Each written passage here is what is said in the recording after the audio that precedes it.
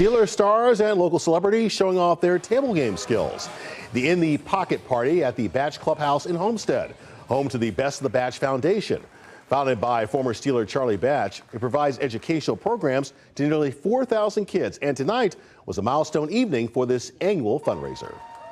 25 years of Best of the Batch Foundation, and we are here celebrating. And so many people are out here supporting in what we're doing out here. And we're doing so by doing a pool, poker, and ping pong tournament that raises funds for our STEAM programs and our after-school program. And one of those celebrities showing off her skills on the pool table is Pittsburgh's Action News 4 anchor Chandy Chapman. Watch out, she's going to take your money